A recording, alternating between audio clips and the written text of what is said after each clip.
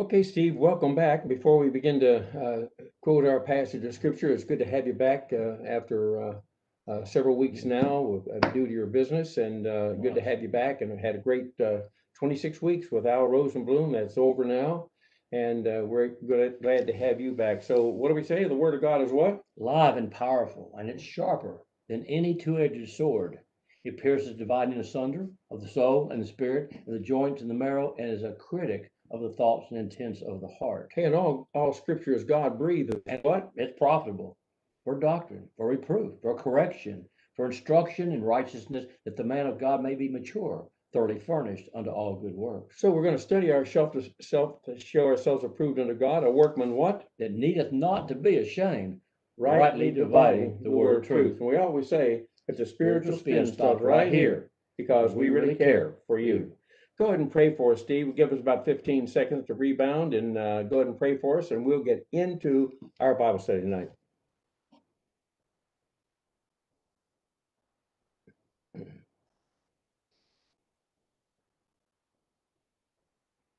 Father, we come to you tonight asking your blessings on what is taught here tonight.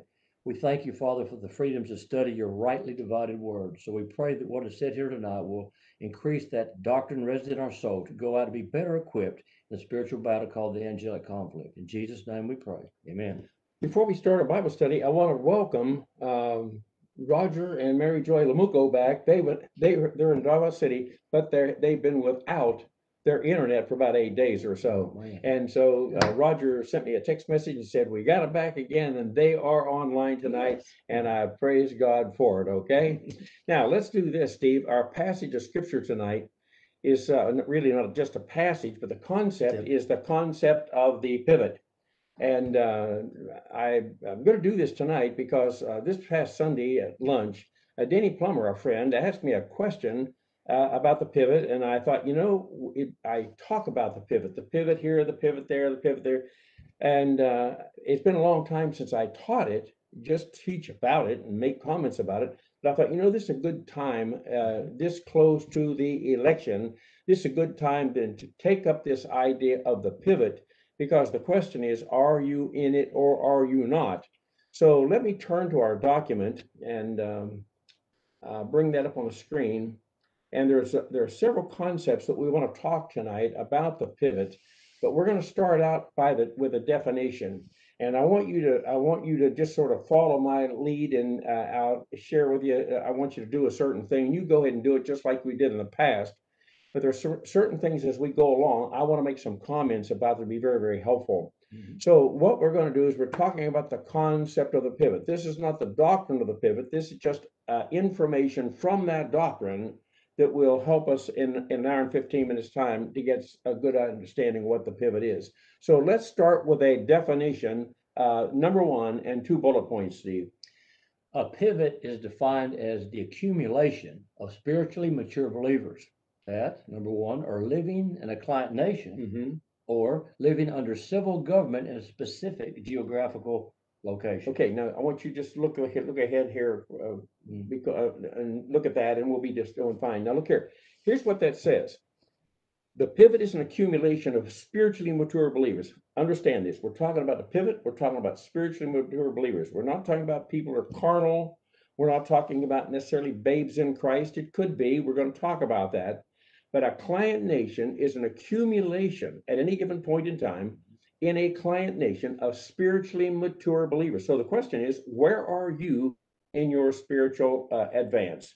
These are for spiritually mature believers living in a client nation. So it's just not a matter of say Roger Lamuco and his family in Davao City being a mature believer. They may be, but they are not in a client nation at this point in time. And we're looking at people who are spiritually mature in a client nation, which at this point in time, one and one only, it is the United States of America.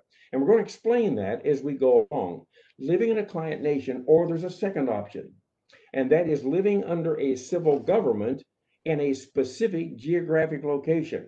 Now, that statement right there is probably going to be brand new to a lot of people. And I'll tell you why. They hear me talking about a client nation, United States being a client nation, but I don't know that we've ever talked about living under civil government. This is a second option. living under a civil government in a specific geographic location. But in that geographic location, it is an accumulation of spiritually mature believers in that area. Okay, so in the client nation and a civil government in a specific geographic location. That second bullet point is going to be explained in just a little while. Secondly, we're defining a pivot. Go ahead.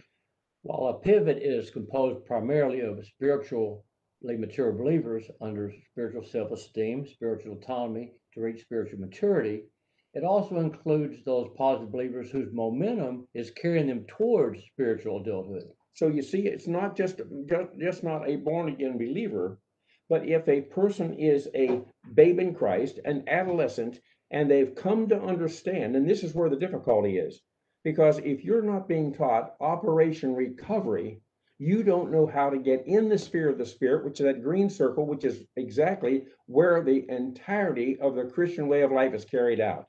So if you don't know how to get in there, then you can't be, as a babe in Christ or an adolescent, you can't be on advancing with momentum towards spiritual adulthood. But no matter where you are after salvation, when you learn how to get in that sphere of the Spirit, and there's another criteria that's coming up here in just a moment. But understand, here you go, it's the spiritually mature believer, it's those that are positive toward doctrine and have momentum carrying them towards spiritual adulthood. That means you are in the process of advancing. Now there's a third option here that's going to embrace the whole thing. What is this point number 3? Technically, the pivot includes all believers who have fulfilled the principle of virtue as their first priority in the plan of God. Now here again, I was this past Sunday, on Monday night, we were talking about the necessity of a pastor to explain the Word of God. And when we were teaching what we were teaching on Monday night, there were those who said, I have read these notes, but I did not understand what they meant until after they were explained, and now it makes perfect sense. This statement right here, I'll guarantee it, 99% of the people who read that say, oh, I see what that says. I said, explain it. They can't do it, or they will struggle to do it. So technically, along with point 1 and point 2, describing who is in this pivot, you know who is in that pivot when it includes all believers. That is you, me, I, we, they, who have fulfilled the principle of virtue. Here's the problem. You use the word virtue, they say, what is he talking about? Oh, I know that must mean this. No, we're going to talk about what virtue is. And when you know that you have an understanding of what virtue is, and virtue is your first priority in the plan of God, you know that you are going to be a part of that pivot. So technically, the pivot includes all believers who have fulfilled the principle of virtue. In other words, so you understand what virtue is. Are you fulfilling that principle of virtue as your first priority? Now, what happens is we may love to go to Bible class. We may love to teach a Bible study. We may love to sing in the choir. We may learn to give, love to give. We may love to drive the bus. We may see all of that. But the truth of the matter is, even though you love it, are you doing it? See, that's the idea. So technically, the pivot includes all believers who have fulfilled the principle of virtue. So I have to ask, going down the list, are you fulfilling the principle of virtue as your first priority? That means nothing else is in front of this. This is your goal. This is what you're doing. Now, what we need to know then is, what is this thing called virtue? So let's relate the word virtue, let's relate it to the pivot. And when we understand what virtue is related to the pivot, you'll have an idea as to whether or not you are in this pivot or not, even though you may not be in spiritual maturity. So point number 1 there. Pivot virtue is the sum total of those characteristics manufactured by residence and function in the sphere of the Spirit. Okay, hold it right there. You see, I've called that, we're talking about virtue, but I want to relate virtue to the pivot. So I call it pivot virtue. Okay, this is virtue in the pivot. What is it? It's the sum total. It's not 99%. It's not 70%. It's not 51%, which is greater than half. It is 100% or nothing. because there's the first priority, see? So pivot virtue is the sum total of those characteristics that are manufactured by residents and function in the sphere of the Spirit. Now, what happens, you may have some of these in the sphere of carnality, but that is not virtue.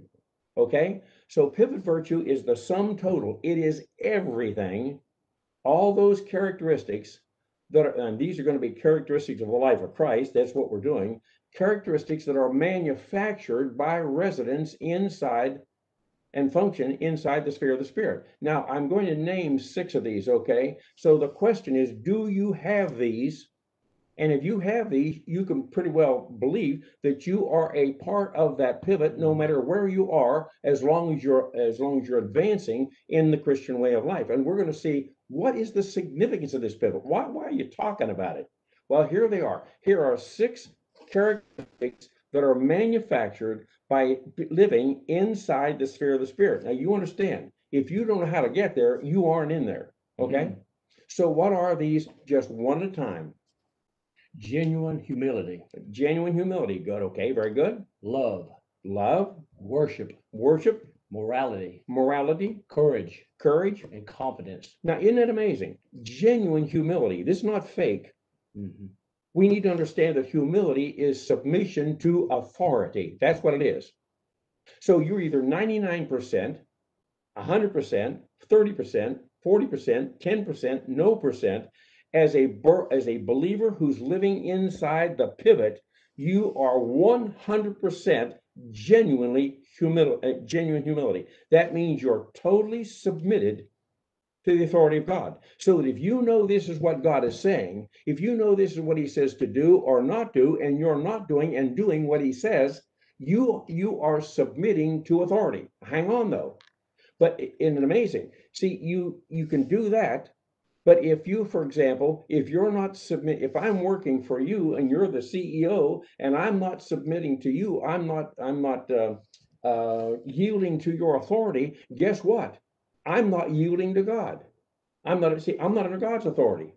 So if we're going to submit to God's authority, the only way we do that is know what the Word of God says. What does he want you to do? What does he not want you to do? And you don't do and do whatever that is. You follow that? So genuine humility, there's nothing fake about that. That means you are genuinely humble. And humble doesn't mean laying down and letting somebody run all over you. This means submission to authority, and the highest authority is God. So the next one is what? Love. Love. That's agape love. That means loving the human race. Okay? Next one. Worship. Worship. See, how do you worship God? By doing what he says to do. It's not just raising your hands and shouting and all that kind of stuff. No, worship is doing what God wants you to do. As you're living your Christian way of life, you are worshiping, driving down the street, you're sitting in the choir, whatever, see? How about the next one? Morality. Now, morality doesn't deal with sin. The word morality means living according to the laws of divine establishment. Freedom, marriage, family, patriotism, free market capitalism, and employment. Those are the laws of divine establishment. Morality is doing those things. If you're not doing those, you're immoral. Otherwise, if you're following the lascivious lifestyle, you're sinning. That's sin. Okay? Sin and morality are not the same thing. Okay? Courage. Yep, courage. We need courage. Do we need that today? Big time. Do we need it today? Absolutely. We need courage today. We need to be willing to stand in light of all that's going on. Now, when we do this, we don't need to be jamming something down people's throat. We need to be willing to objectively teach the truth whenever we have the opportunity. And that truth alone it doesn't have anything to do with how you say it. It's the truth that will cut through whatever we're talking to, okay? And the next one is what? Confidence. Do we really believe that God's in control? Do we believe that God really has our back when the 5th cycle of discipline occurs? Many people don't do that. I know many people right now that are praying, oh God, just get me out of here. That's a panty waste, you know? That's not being what God wants us to do. He'll take us out when he's ready. But in the meantime, we need to be courageous and confident in all that's going on. So pivot virtue, So here it is. So among all those things up above there in that point one, 1 and 2, we've defined it and said who is in this pivot. But technically, if you're in there, you're going to manifest these things. You're going to have this. You're going to have the characteristics of pivot virtue. Okay. Now, point number 2. Since virtue is the possession of God, virtue is restricted to life inside the sphere of the Spirit. Pivot virtue cannot be duplicated or reproduced in the cosmic system. And we're going to talk about what the cosmic system is. But you can't reproduce. You cannot reproduce. So if I had the gray circle, carnality, if I had the gray circle, carnality, and the green circle over here as the sphere of the Spirit, the sphere of the flesh and the sphere of the Spirit, you cannot produce pivot virtue inside that sphere of the flesh. You have to be inside the sphere of the Spirit. Remember, the thing that makes this real is because we're related to the angelic conflict. Now, we said here, you read, pivot virtue cannot be duplicated or reproduced in the cosmic system. So, question, what is the cosmic system? Well, the cosmic system is Satan's strategy as the ruler of this world to control believers. See, he has a strategy whereby he can control. And actually, I don't like that word control. I should put the word influence. Okay, that's forget that, folks. Change that word in your notes. Not control. He influences us. You have a choice. Okay, the cosmic system is Satan's strategy, and he has a strategy to keep us out of the sphere of the Spirit. A lot of many different ways. Okay, so second bullet point. The cosmic system is also Satan's policy for the rulership of this world. See, what kind of a policy does he have to rule this world? Well, he's got a policy and he's got a strategy. And what we don't want to do is we don't need to fall under that strategy. We don't need to be following his policies. We need to be following God's policies. And that's why, again, we are either in or we're out. Now, the cosmic system, what about the cosmic system? Well, the cosmic system is your enemy. See, it's the enemy of the born-again Christian. So if we're out, by the way, if we're out here, isn't it amazing that we indicated that what Satan wants us to do? We've said time and time again in the past, Satan does not want you to sin. How many times we heard somebody say, well, the devil made me do it. The devil made me. No, the devil didn't make you do anything. It was your choice. That's right. Satan is not interested in you sinning. Say, what? I've never heard anything like that before. Listen to me. Satan doesn't want you to sin. Satan wants to do good. He wants you to do good. See? And you're apart from God. That's exactly right. Do good apart from God. So the issue is this. That's part of his strategy. Just do good. Everything's going to be cool. You think you're okay. You just can't figure out why all this pressure in your life. Well, the cosmic system, his strategy, his policy, is our enemy. We need to know what that is. We can't know that without the Word of God. Next bullet point. The cosmic system is manifested by life inside the sphere of the flesh. See, can you manifest the cosmic system in the sphere of the Spirit? No, you can't. And see, the only place you can do that is in the sphere of the flesh. Right. And you are following his strategy, his policy. You are away from God, and you're not a part of the pivot period. You're allowing him to influence you. That's right. That's exactly right. Now, let's move on to point 3. Therefore, virtue is the distinctive characteristic of the royal family, the inevitable result, doing the right thing in the right way. See, in other words, virtue is not a characteristic of Satan's policy. It's not a part of his plan, his strategy. Virtue is a part of God's plan, a part of the protocol plan. It's a characteristic of the royal family of God. Now, what that means is we may have many royal family members that don't have that virtue, but if you're going to see virtue, you won't find it out there in the sphere of the flesh. You're only going to find it in the sphere of the Spirit, okay? And inevitably, that simply means you're doing the right thing in the right way in the sphere of the Spirit. Okay, point number 4. Again, basic virtues developed in the sphere of the Spirit include enforced and genuine humility, love, worship, morality, courage, and confidence. See, that's why I said again, we talked about those earlier, but there's one thing we added here that we didn't have up above there. There are 2 kinds of humility. One is enforced, and the other one is genuine. Now, how do we end up with, do you remember how do you end up with enforced humility? Do you know what that is? No. Okay, that's good, because I haven't talked about that for a long time, Steve. Genuine humility is when you see what God says and you decide to do that in the sphere of the flesh. That's genuine humility. In other words, you of your own choice did this. And forced humility is when you're doing the wrong thing and God says, bang, pressure, bang, pressure, bang, pressure. After a while, you say, I don't want to do that anymore. That's enforced humility. See, that humility came by God enforcing it through the pressure, the divine discipline in your life to catch your attention that you're doing the wrong thing doing the wrong thing, and He wants you over here in the sphere of the Spirit doing the right thing in the right way. And how did you learn to do it? It's because He kept banging on you, banging on you, banging on you, banging on you, and that the banging is that's not punishment. These are the attention getters. That's enforced humility. So a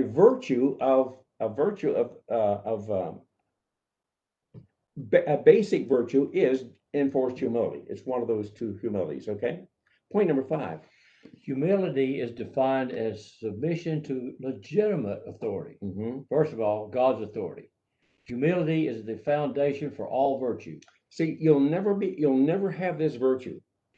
You will never have these characteristics that God wants you to have until you learn humility. That means submission to His authority. How do you submit? You see what He says and you do it. He says, don't do this, you don't. He said, do it, you do it. That is genuine humility. So humility is defined as submission to what kind of authority? Legitimate. See, the government today has authority, but many times the government is wrong.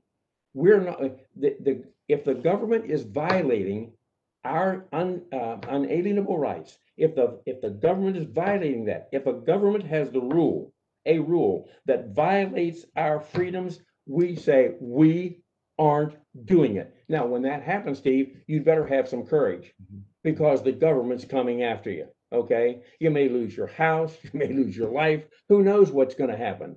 But the truth of the matter is this is why we need to understand that humility. This is the angelic conflict.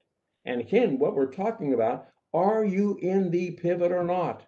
And if you think you are in that pivot, then there are certain criteria that you need to be manifesting in your life. And if you're not, then you're not in the pivot. And guess what? You are a part of the problem, because the omniscience of God is looking down. And while I've said it sounds like a broken record, I can't help it, because my freedom, your freedom, our freedom to evangelize, worship as we desire, send out missionaries, be a friend of Israel, all of this is at stake in 27 days. Got it? Now, with that in mind, let's move on to point number 4. Believers in the pivot stand out in contrast to believers living in reversionism. So we're talking about the pivot, and we're describing the pivot at this point in time. So again, if you're in the pivot, if you are in the pivot, that means you have certain manifestations in your life that indicate you are a part of the pivot. Now, when you take your life then as in the pivot, and you compare that against a reversionist, there is a contrast that is absolutely clear about which one is which, okay? So let's talk about reversionistic believers for just a moment. How in the world do you recognize this guy over here on the left that's reversionist in contrast to you over here living as a person who is virtuous in that sense, okay? Well, reversionistic believers are recognized by their apostasy, their self-righteousness, their distortion of doctrine, and their disorientation to reality. Now, if you would stop and look at that and ask yourself, what is going on today? I've got a statement that's made by Kamala Harris here in just a few minutes. It's absolutely unbelievable. And this is why I was listening to the radio today, and someone said, I can't believe that anyone would be positive toward this kind of living or this kind of option as to where we are headed in this country if we don't do the right thing on election day, okay? And here again, this is not just political, it is for our freedom to resolve the spiritual battle called the angelic conflict.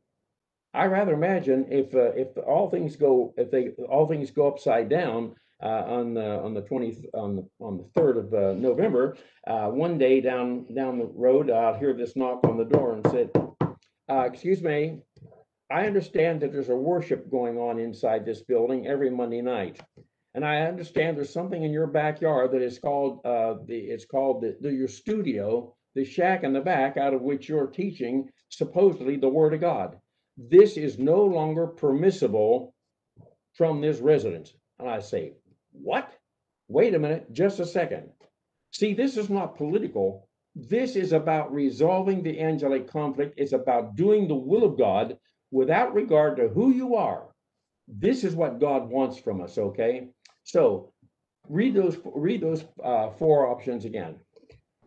They're apostasy. What is apostasy? They're straying away from the truth. Strayed away from the truth. You had the truth. Yeah. You had the truth of God consciousness. God showed you by all these things that are real out here. Say, "Oh my, there's a God out there." You have truth, brother. Now, if you say when the gospel comes along and they present the gospel and you say, "I don't want that, I don't believe that," see, you have strayed from the Word of God. And the same thing happens when you become a born-again believer. You got the gospel, now you turn around, you go another direction, go back to your old lifestyle again. This is apostasy. You have the truth and you're going away. Now, something else is what's the next one? Their self-righteousness. Their self-righteousness. This is not experiential. This is not positional. This is your own righteousness. And this is why the scripture indicates all of your good. It's no good. All of your good is it's filthy rags. Filthy rags. That's right. It's filthy rags righteousness. It's human good. It's going to burn at the bema seat. It'll get you hell in the lake of fire at the great white throne judgment. What's the next one? Their distortion of doctrine. Do you think there's any possibility of distortion of doctrine today? They misinterpret, they misquote it, they do everything. It's rampant, Steve. However, if we don't know the Word of God, we would not know that it's distorted. See, how about what's the next one? They're disoriented to reality.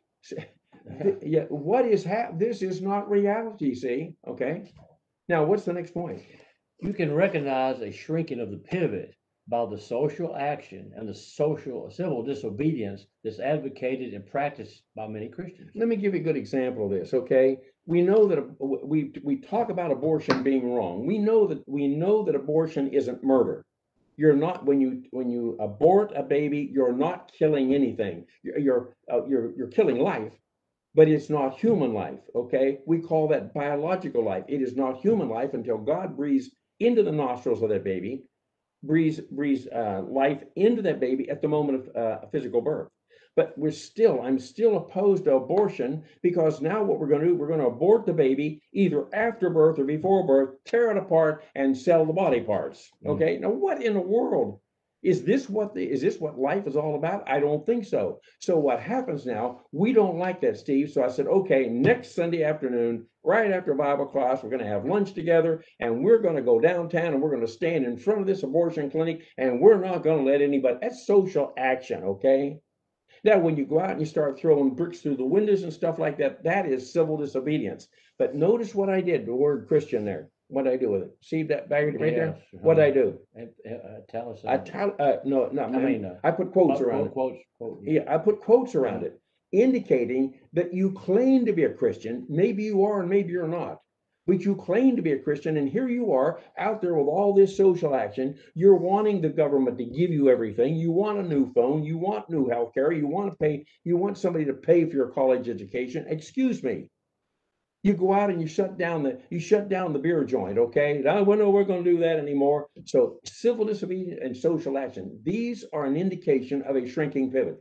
Okay, so you're a born-again Christian, and somehow or another, as a liberal born-again Christian, you're out there doing all this stuff. That is an indication that you are not in the pivot. You have gone outside of the pivot, okay? Point number 5. The true Christian influence, that's pivot influence, is the national entity in the national entity is spiritual in nature, but not fleshly. Okay, now take a look at that again. See, the true Christian Mhm. influence. Mhm. See up there, we got quotes around the word Right, Christian up uh-huh. there.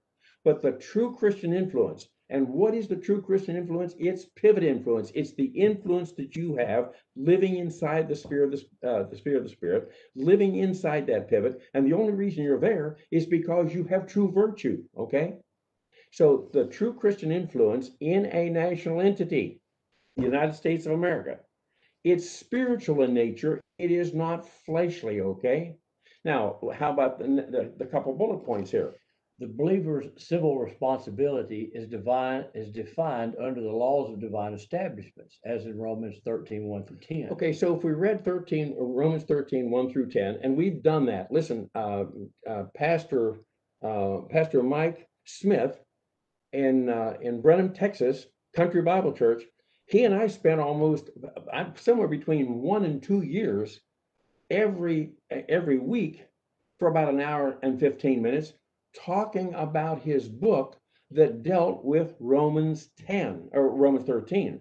Now, Romans 13 in verses 1 through 10, it's going to tell you how you in your Christian life is going to relate to civil government. And interestingly enough, when you understand, even if you don't read the J.B. Phillips translation, which is the only translation that I know that actually says it where you can read it and say, oh, that's very clear.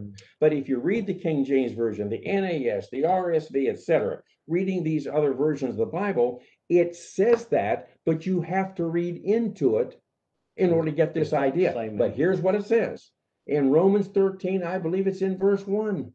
It tells us that the only government that we have to be responsible to is legitimate government. It's a legitimate law. And so what happens now, we're being told, for example, the Supreme Court is the final authority in what constitutes real law, okay? Not so.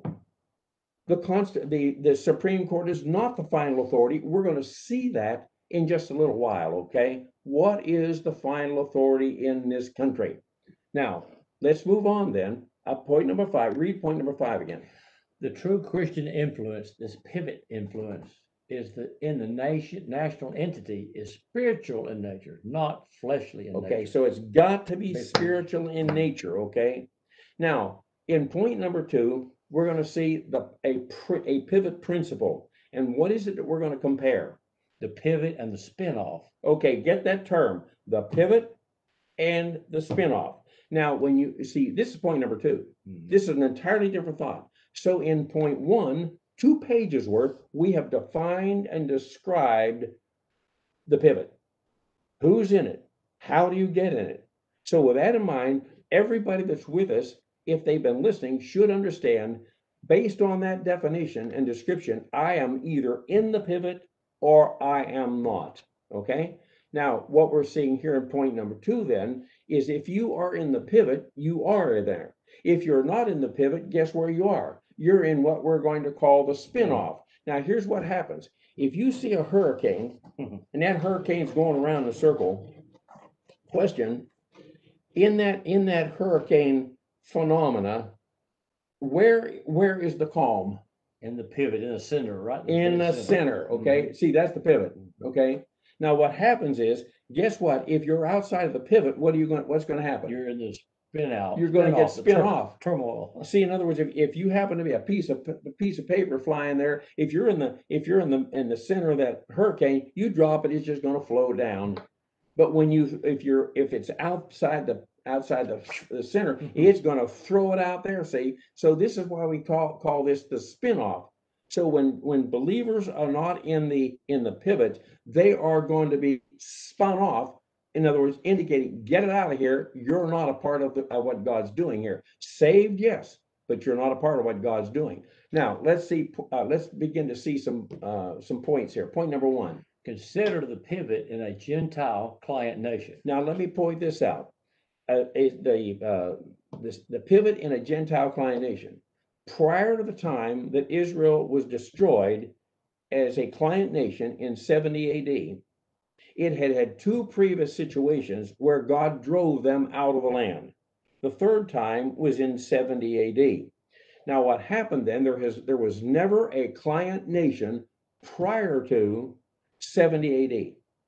But when Israel was cast out of the land and destroyed in 70 AD, there was a client nation, a Gentile a Gentile nation that God deemed then as being the client nation, which was a Gentile client nation. It was SPQR. In other words, it was the Roman Empire at that point in time, and they were the client nation, Gentile client nation, for a period of time. Guess what? They did the same thing Israel did. Then there was another one. It did the same thing. Here's another one. Did the same thing. All of them. They start off right and then they go wrong. They go haywire. Okay. So now we're talking here about consider the pivot in a Gentile client nation. So there were somewhere around 13 of them historically, and right down to the time of the United States of America. So what we're going to do is we're going to consider the pivot in a client nation, which also would be the same for the United States of America at this point in time.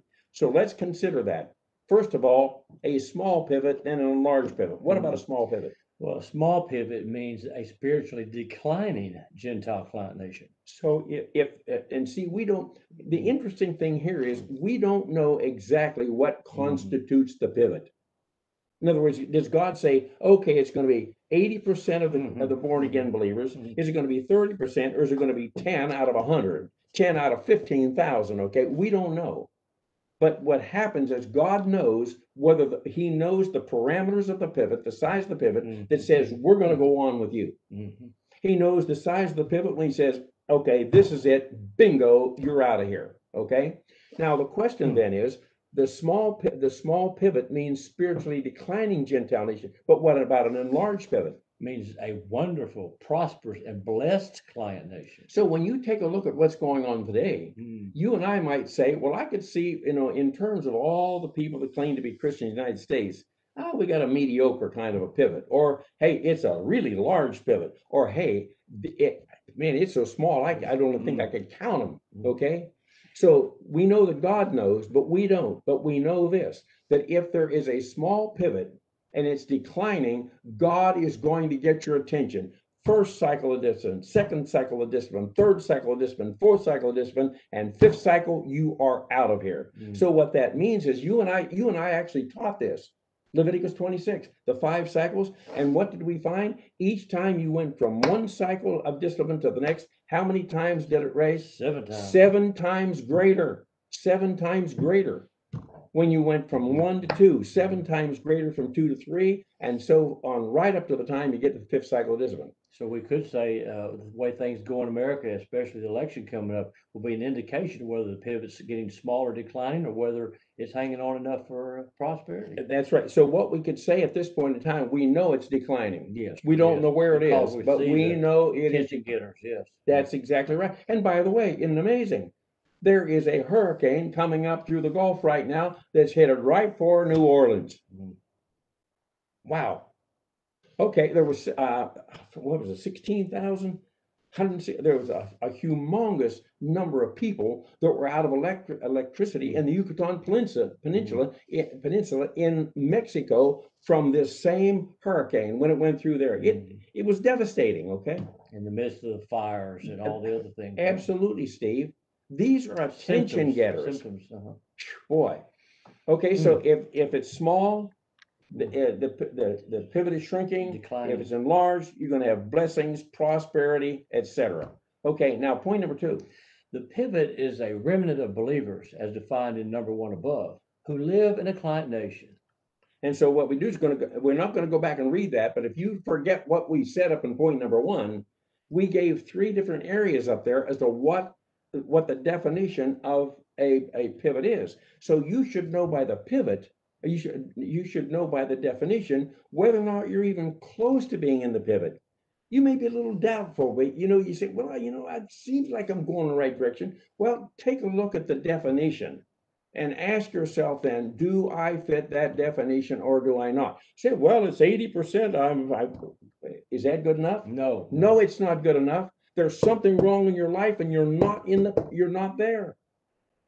This is where we come to understand what this virtue is about us, that characterizes us, that would tell us, and I say us, I'm editorializing, whether or not we are in that pivot or not.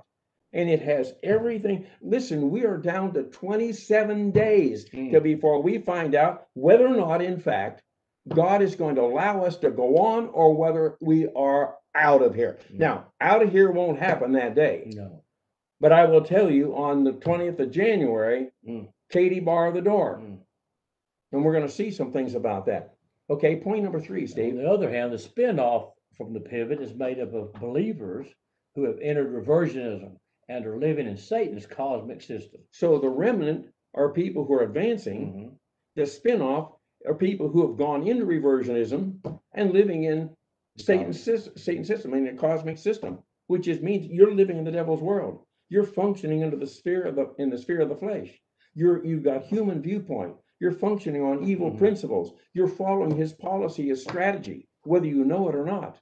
Now, what about negative volition? Well, negative volition towards doctrine and resultant reversionism produces the spinoff. Okay, so take a look at that again. What produces the spinoff? Negative volition towards doctrine. And what does it result in? It results in reversionism. Absolutely. And it produces the spinoff. The spinoff. That means, whoop, you're out of here. Okay. Now, what happens when the pivot is too small? Well, when the pivot is too small in any generation, there are great disasters. Stop right there. We just talked Excuse about me. it. That's right.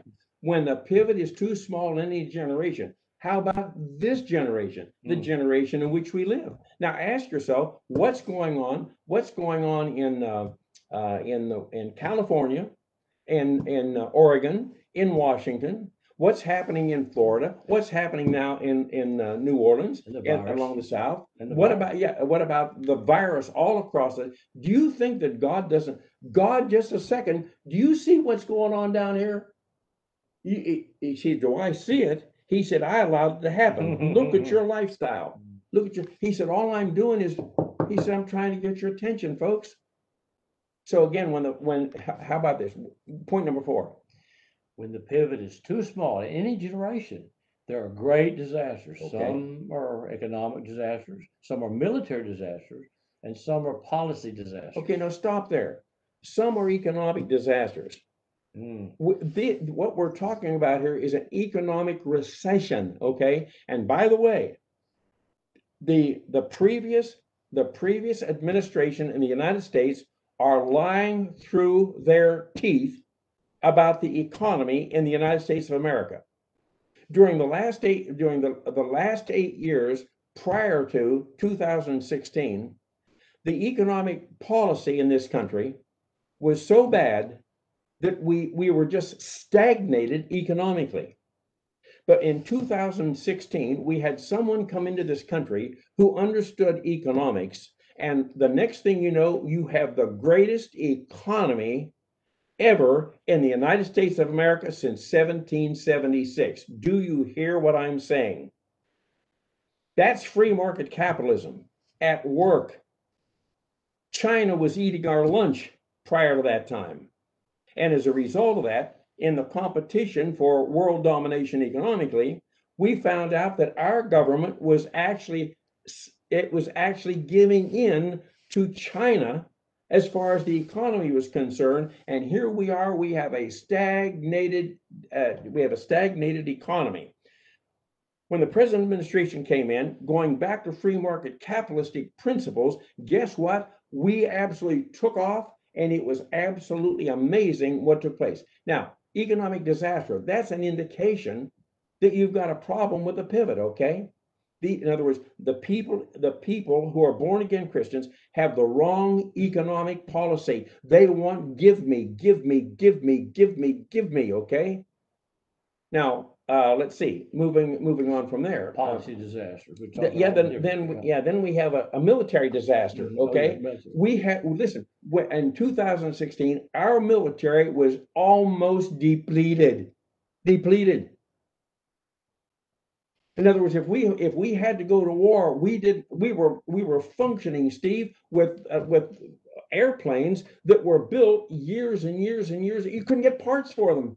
Do you hear that? We couldn't get parts for them. They were going to the scrap yard, the airplane scrap yard. They were getting parts from that to rebuild the planes that we had. They're going to fight in a war. Excuse me.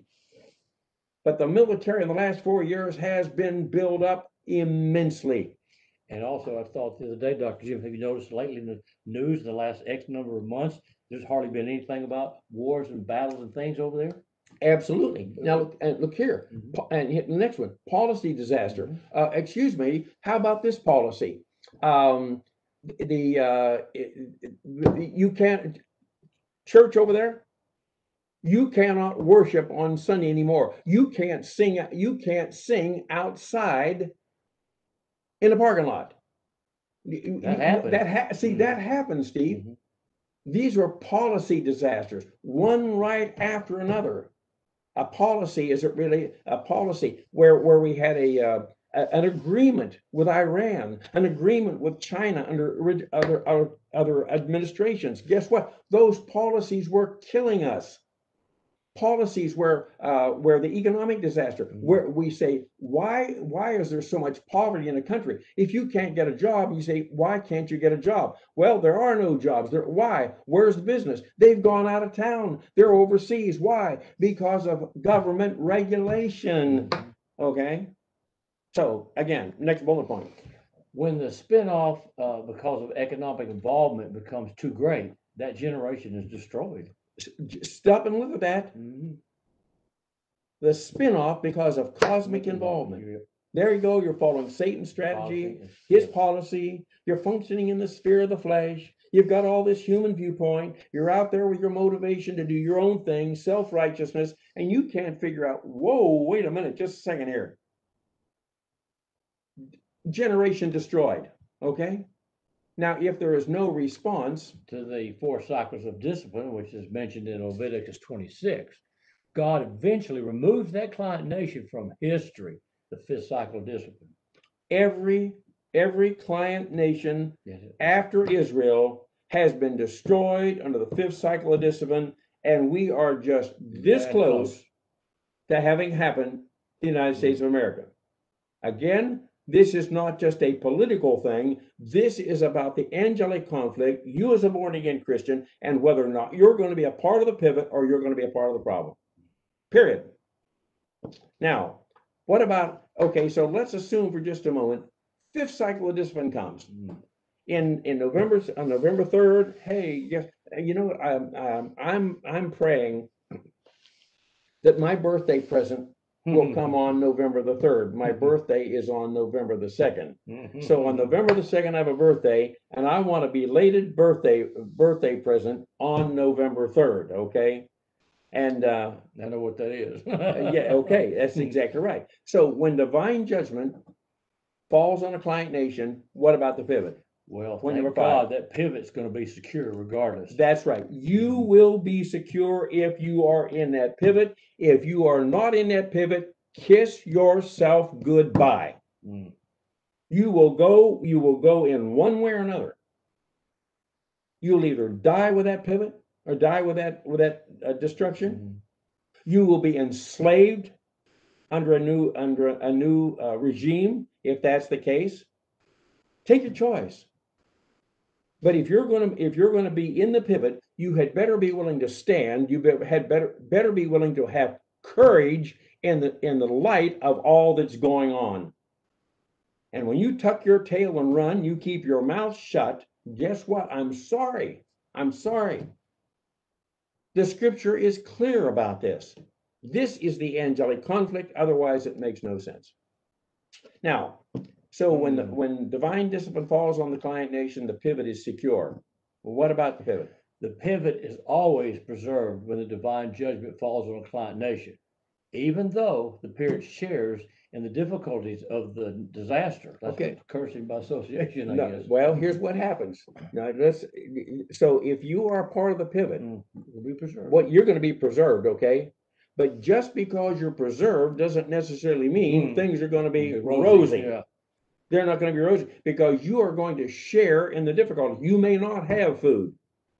You may not have gasoline to go anywhere. You may not have a pair of shoes for your feet. You may not have water to coming through your tap. You may have to walk for water. Your medication, the pharmacy may be out of your medication. See, we will be a part of this disaster. We're going to share in the difficulties of that, unless God just moves you out of here, and that's not necessarily likely. But the pivot will be But preserved. you will be preserved. Okay. Now here's the issue. So you're going to be preserved. Point number 6. Well, while the pivot is secure, the spinoff is always destroyed by historical catastrophe. So you will be destroyed by historical catastrophe. See, there is the 5th cycle. Oh, not. I'm sorry. It's the sin of death. Mhm. The 5th cycle of discipline comes, and you are taken out of here under the sin of death. I mean, let me ask you, that's good news, isn't it? Is that good news? Good news if you're in the pivot, bad news if you're in the See, spinoff. that's the issue. We have to understand what this is all about. Okay, now what's the first bullet point? This is how God administers the sentence of death to reversionist. See, it's through the historical catastrophe. So if you are in the spinoff, guess what? This is how God administers the sin of death. What are you going to get shot? You're going to get your head cut off? You're going to get blown up by a bomb? What's going to happen? You're going to be poisoned to death? I don't know. I guess there's such a thing as personal catastrophe because you're in the historical catastrophe and personally you're affected by it, you know. Well, yeah, that's Same okay. thing, really. I can accept that. Yeah, But the idea is you're not going to survive. Mhm. See, that's the issue. You're You gonna will not survive suffer. this thing. Historical disaster separates the pivot from the spinoff. And I mean, it just Yeah. that is so Obvious. clear. Mhm. Historical disaster is going to separate the pivot from the spinoff. So here it is. You got two groups right here in a circle. The spinoff that's not been spun off yet. You've got the reversionist and the people in the pivot in one big circle. Now, when the historical disaster comes, guess what? You look at that circle again. There's nobody left in it but the pivot because the spinoff is gone. Period. And I'm telling you, we are as close as I don't think. In other words, on November the 3rd or November the 4th or January the 20th, it won't all happen at that point in time. But progressively, those that are not in the pivot are going to suffer, and they will eventually, be gone. Okay. If the pivot is too small and the spinoff too large, then the nation is destroyed. See, that's what happens. So God's looking down, and I see. We don't know how big or how small that's pivot is. That's exactly what happened in the story of Sodom and Gomorrah. It got too small, and they were destroyed. That's right. And there are several biblical illustrations of this. Israel on 3 different occasions. So when the pivot gets too small, the spinoff is too large, the nation is destroyed. That's the client nation. Now, if the nation is destroyed, what happens? Well, the pivot is preserved through the disaster. Now, if someone says, "Wait a minute, look here," can you read that bottom line? Just read that bottom line there, right? The bullet point. If the nation is destroyed, the pivot is preserved through the disaster. Someone says, "Wait a minute. How do you believe that? How do you know that? What makes you believe that if the pivot is too small and the spinoff is too large, the nation is going to be destroyed? The pivot will be preserved." Oh, really? Oh, do you need an answer? Do you need proof of that? Read that, Steve. Isaiah 28:5. And that day the Lord of hosts will become a beautiful crown and a glorious diadem to the remnant of his people. Stop right there, just a second. God, he says, the Lord of hosts will become a beautiful crown and a glorious diadem to the remnant of his people. Okay, the remnant there is the pivot in Israel at that point in time, and so the spinoff is thrown out, but the remnant is left, and it says in that day when that takes place, the Lord of hosts will become a beautiful crown and a glorious diadem to the remnant. So here you are, now you're a part of the remnant, and you're looking at God and say, God, what a beautiful crown you are. What a glorious diadem you are. What a perfect person you are. Look what you've done. You've preserved us in all that. That's what the remnant is saying. Then it says, a spirit of justice for him who sits in judgment. A spirit of justice. Justice is coming. Spin-off is gone. The remnant is blessed. Okay, at that point in time, they're preserved. A spirit of justice for him who sits in judgment. A strength, what that? A strength to those who repel the onslaught of the gate. You know who those are, the people that are strong and repel the onslaught of the gate. There it is. It's the remnant. See, the remnant stands up. The remnant doesn't keep quiet. They don't cave in. That's exactly right. See, in that day, the Lord of hosts will become a beautiful crown and a glorious diadem. Why? Because the spin-off is gone and the remnant has been preserved. A beautiful crown and a glorious diadem to the remnant of his people. Like this part too, Doctor, is remnant of his people. His people, that's right. A remnant of his people. So by destroying the great spin-off, what? In point A. Reversionist, the Lord protects future generations of history from evil, from reversionism, from apostasy and tyranny. See, in other words, and this is what happened in 1776. God says, look, the people broke away from England. England at that point under King George, they were abusing the people in the colonies. And he said, hey, boy, enough is enough here. And so by destroying the great spin-off of reversionists, the Lord protects future generations of history from evil. In other words, if something happens here in this country and God protects you and I, why is he protecting? Here, let me put it this way. If in fact on November the 3rd, if everything goes right, and we have an administration that comes up to continue the grace provision of God, guess what? The spin-off isn't going to have anything to say about this. And what we have then is we've got the remnant who are looking up and say, thank you, God, what a glorious diadem you are, what a jewel you are to us, okay? But what happens, he says, when the state nation is destroyed? Well, the spin-off is destroyed so that the nation will have breathing room for future generations. Absolutely. See, all you got left is the like pruning the bush so it can bear more fruit. That's exactly right, Steve. Point 9. Historical crisis and disaster are the means of cleansing a nation from the spin-off of evil believers. Stop and see that one more time, please. Man, that's good. Just read that one more time, Steve. Historical crisis and disaster are the means of cleansing a nation from the spin-off of those evil believers. Then read the bullet point. The great spin-off will destroy a nation unless God intervenes with historical disaster to eliminate the spin-off. See, in other words, God doesn't, but he may not destroy the nation. But what he may do, he's going to get rid of it. He's going to, through historical disaster, he'll eliminate the spin-off, so that all that's left is the pivot to pick up and move on. Okay, expand.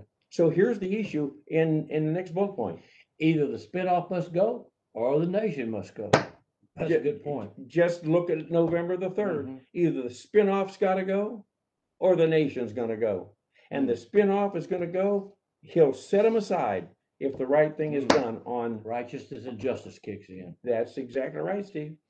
Point number 10. With the infection of reversionism destroyed, the nation takes on a new life and it continues. See, that's when you take reversionism and you get it out of the way. The spin-off, get it out of here, okay? Now I'll tell you what's going to happen. If in fact on November 3rd we get the right idea, all this stuff with Antifa. The Black Lives Matter that has been taken over by Antifa and other organizations that are Marxist in nature. God, listen, this new administration coming up, if the right thing is done, that will end. I'm telling you, it will end, and it won't take long to do it. When the present administration said, ISIS, we're coming after you, it didn't take them long to destroy ISIS. ISIS is no more. No more.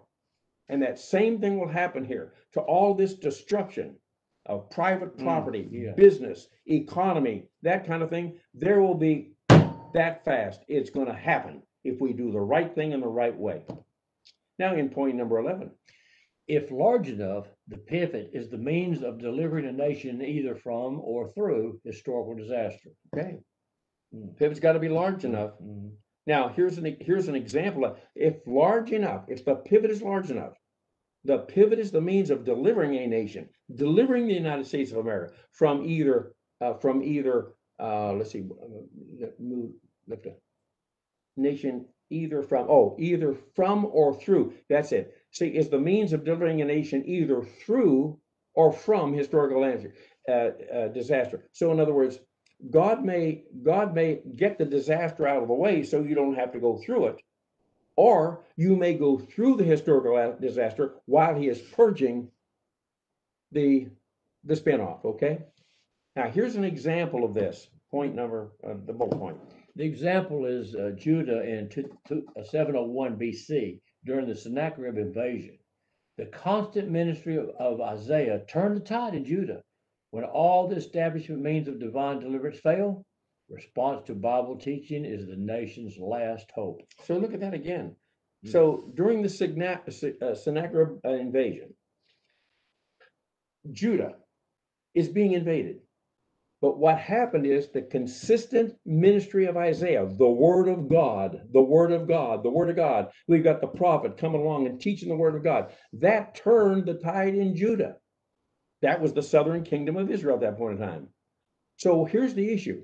When all establishment means you got the police that are trying to hold down the criminality. You got the military trying to keep you from being invaded from outside. So what happens then when all that fails?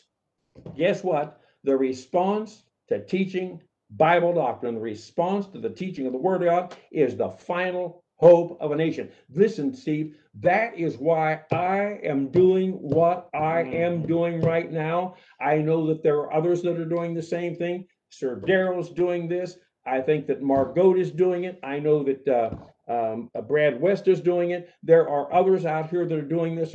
Steve, you're doing it. There are others that are doing this. But this is the hope that we have if all else fails. Okay?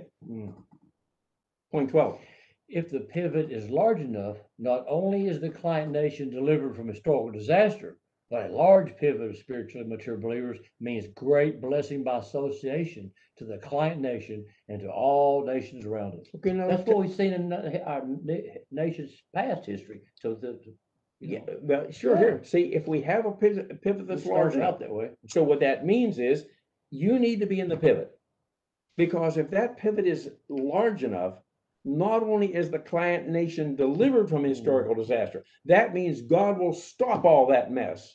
He will see to it that that's not taking place.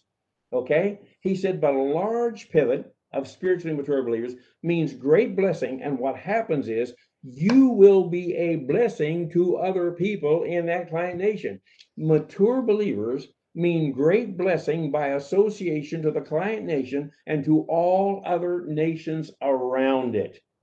So that means that if the pivot is large enough, God delivers this nation. Not only are we going to be a blessing to everything that's left, we will be a blessing to Israel. We will be a blessing to Saudi Arabia. We will be a blessing to whoever out there, okay?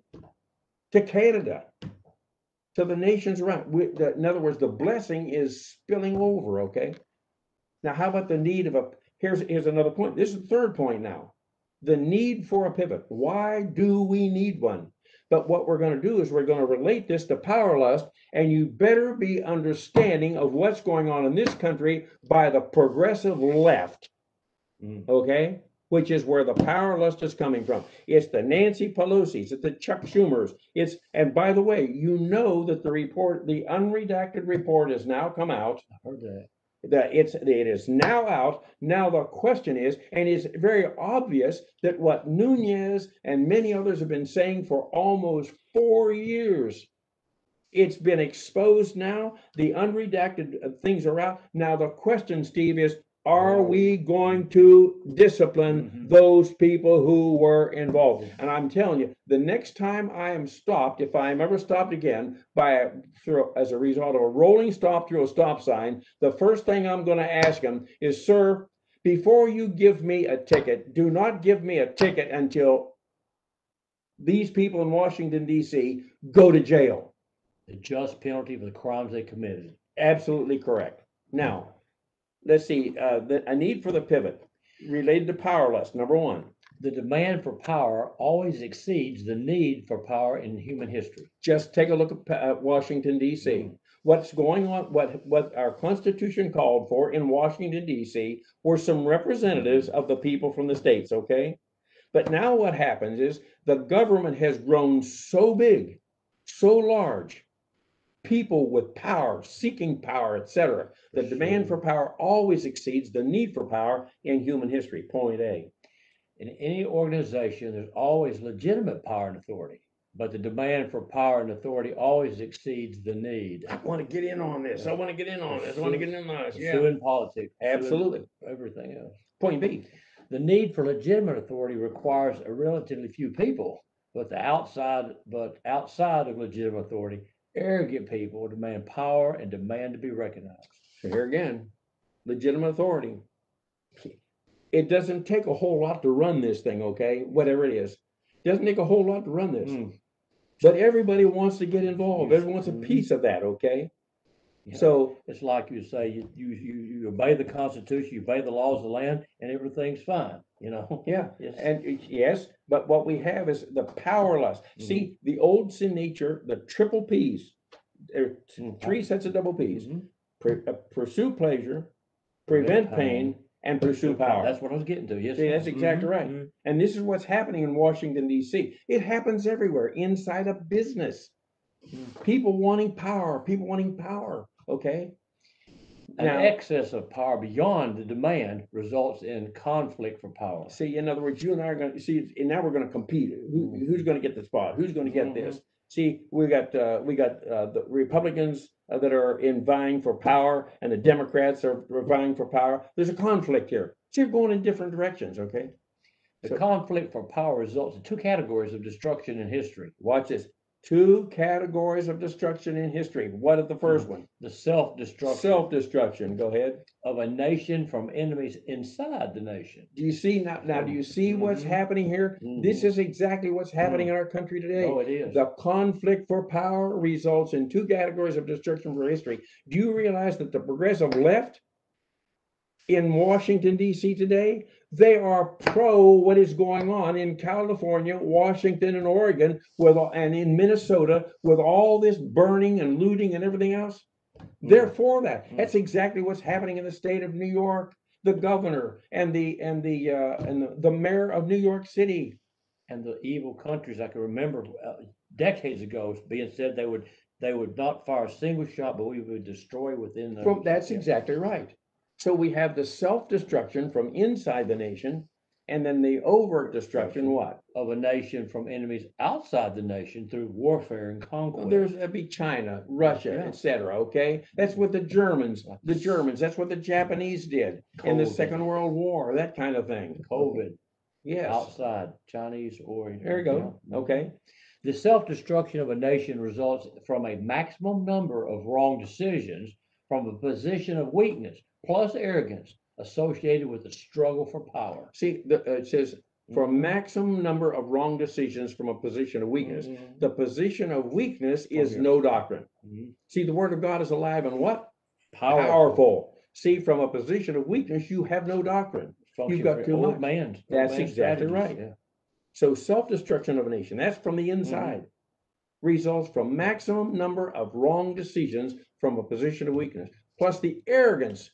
Have you ever seen such arrogance in Washington, D.C., where you were talking about Clapper, you're talking about Brenham, you're talking about Comey, talking about Strzok, you're talking about, excuse me. So the overt destruction of a nation results from the failure to see the necessity for and the proper support for both the military establishment and law enforcement. Stop right there. See, military establishment and law enforcement. We know that there are bad apples in everything that goes along. There are bad apples who are pastors. There are bad apples who are this. There are bad apples who are that. Bad apples in the military. Yes, we understand that. But you absolutely need law enforcement. And by the way, Kamala Harris and the progressive left want to get rid of the police departments in the cities. These are, listen, this is establishment principle from the Bible. You need law enforcement and you need a military that's strong. So law enforcement, what? Is our only protection from enemies inside our nation, from criminals. Criminals. In the military? The military is our protection from enemies outside of our nation. Absolutely. Inevitably. Both inside and outside destructive forces can be averted by only one thing, and that is a large pivot of spiritually mature believers. So if you want to preserve this nation from what's going on inside, as you have seen going on for the last 3 or 4 months with the Black Lives Matter as the radical group and Antifa and anybody else that's going on. Yes, that's exactly right. That's inside, the inside, but the outside forces. How about China and the Wuhan virus, etc.? Okay, it can be averted by only one thing, and that is a large pivot of spiritually mature believers, because this nation is preserved by spiritual measures, not over physical measures. Okay, here's a principle: as goes the believer, so goes the client nation. That's easy to see. Yes. Bullet point 1. A large pivot means blessings for the United States. A small pivot means discipline and eventual destruction. What do we conclude here? We are at a crossroads now, at the point where the survival of this client nation depends on our attitude towards the protocol plan of God for each one of our lives. See, now let's come back here now. See, I'm gonna somehow or another got that screen pretty big there, and I'd like to bring this back over here. Let's see if I can get it back over. I'll do it. See if I can get it over here quickly. Yeah, there it is right there. Okay, look here. So what you said here, Steve, let's see. Which one of these was it?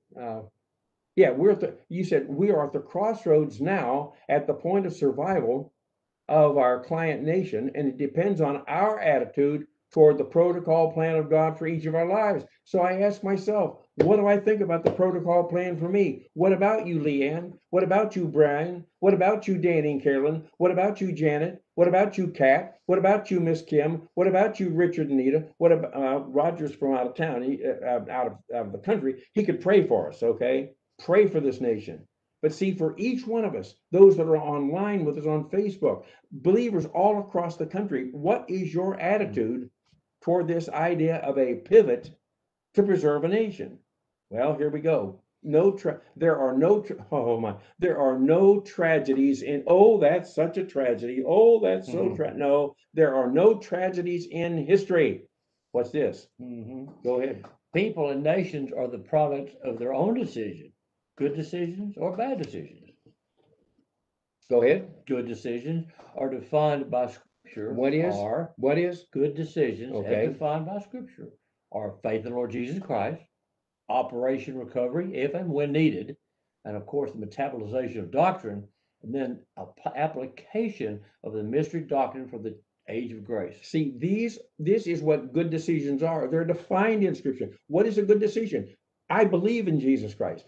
What is a good decision? I'm going to use Operation Recovery to get in the sphere of the Spirit. What is a good decision? I'm going to metabolize the Word of God. I'm going to be in Bible class. I'm not only going to take it in, I'm going to make sure it's applied. And I'm going to apply the mystery doctrine. I'm not going back to keeping the law. Now, we're about out of time. And here's what we're going to do, Steve. We're going to start in point number 4. And that would be on page 6. And I think we got 9 pages. So this is Wednesday. So Sunday morning, I will come back and pick up right here at point number 4. But what I want to see, because I wasn't sure whether we're going to get far enough or not. But here's what I want to do. In point number 4, we're going to talk about the United States of America, starting with the 13 original colonies, And we're going to see that the 13 colonies were already a client nation. Listen to me. They were already a client nation before they signed the Declaration of Independence.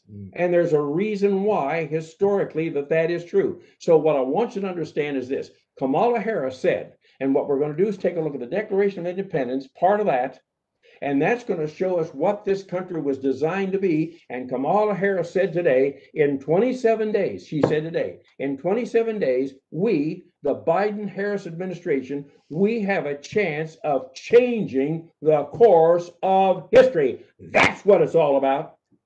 That's what it's all about. But we know it's for the worse. So, and what we need to know is, are you in the pivot or not? Because the pivot will be preserved if the wrong thing happens on November the 3rd. But the rest of you are going to go in one way or another. You'll be persecuted, whatever. It isn't, I'd say it this way, it ain't going to be pretty. Okay? And we'll pick up right here then on Sunday morning. So with your heads bowed and eyes closed, pray for us, Steve. Oh, Father, this is a very exciting study tonight, very applicable to the times we're in, very enlightening, and we see it played out before our eyes, Father. And we just do ask your blessings on this lecture and our president and heal him from this virus and make him be a godly example as a Christian leader for our country and our nation, the greatest nation in the world. Father, we pray for us who are functioning as the pivot, that we will actively pursue your will for our life and encourage others to do likewise, and you will preserve this nation for the future to teach your word, preach the gospel, be a friend to Israel, and to send out missionaries, and that we'll have another chance, so to speak, to move on in your plan for human history.